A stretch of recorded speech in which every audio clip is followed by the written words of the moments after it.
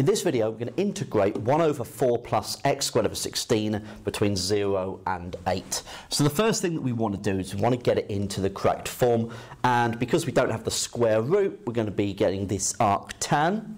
So what we want to do is make sure that we've got the coefficient of x squared to be 1. In this case, it's 1 over 16. So all I'm going to do is I'm going to multiply top and bottom by 16. That's all I'll do.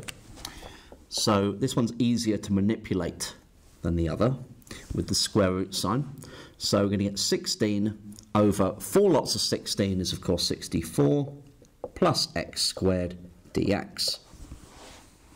So if I pull the 16 out of the integral,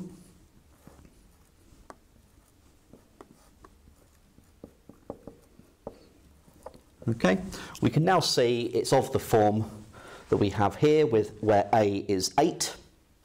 So we know that we're going to have 16 times, now it's 1 over a, so 1 over 8 arctan of x over a, so x over 8, evaluated between 0 and 8.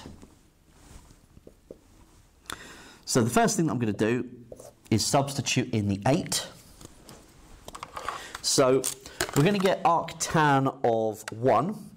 So inverse tan of 1 is pi over 4, and we're dividing that by 8. So 1 over 32 pi. So pi over 32. And then we're going to be substituting in 0. Now arctan of 0 is just 0, so 1/8 times 0 is 0. And so we get 16 lots of pi over 32, which is pi over 2. So this integral evaluates to pi over 2. And of course, you probably want to check that on your calculator using your integral button.